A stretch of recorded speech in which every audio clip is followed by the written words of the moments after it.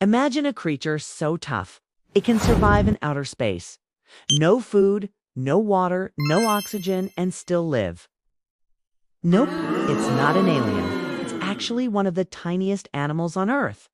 Meet the tardigrade, also known as the water bear. Tardigrades are microscopic creatures found almost everywhere, from the deep ocean trenches to the frozen peaks of the Himalayas. They can survive temperatures colder than Antarctica and hotter than boiling water. When things get extreme, they curl up into a tiny ball called a ton, shutting down almost all life functions. In this state, they can survive for decades without water and even endure the vacuum of space.